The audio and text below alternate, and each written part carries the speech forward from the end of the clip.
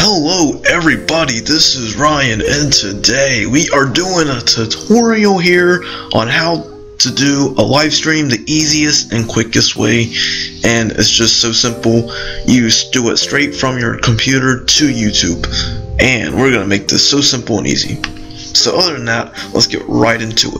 What you want to do to start out is go to the top right corner where your smexy looking logo is, which is fine, and you click it, and you see your account right here, RH-Tubes, 1K subscribers, logo, Creator Studios.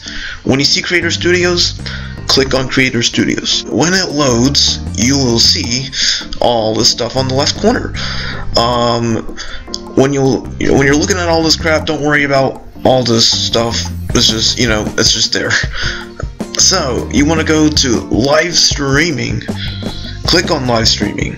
All you have to do is go in the left tab again where it says event. When you click on event, it will show you not have any upcoming events because you have not scheduled any. What you do, go to the top right corner where it says new live event. Once you click it, you will see you can title your stream, you can set it to whenever you want, and how in the description and messaging where you want to share it. So we're just going to do this test stream, and tags, you just put tags down there if you want, and you want to make sure, and this is very important, you want to make sure your thing is on quick using Google Hangouts on here. Then you click go live now. Once you click go live now, it'll show this message, just push OK. It shows you're off air. Don't worry about the group chat right now, that's not important. What you wanna know about Google Hangouts is it's very easy, very simple. All you do, like the only options you see, you can end the call, that's not important.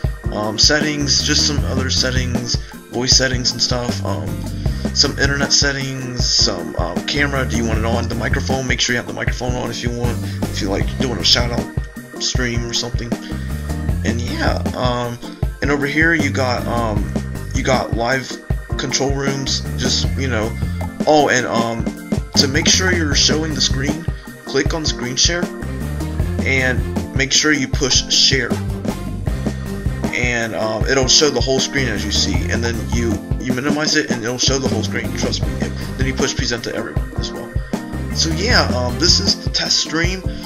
Once you get everything set up, you just push the start broadcast button down here, but I'm not going to start it because I'll go live, so there's no point.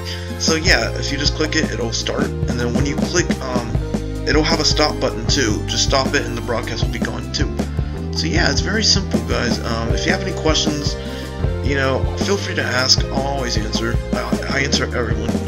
And yeah, so thanks for watching. Hope you enjoyed. If you want some more tutorials or whatever y'all want to see, just ask me in the comments. So other than that, I will see you all Thursday.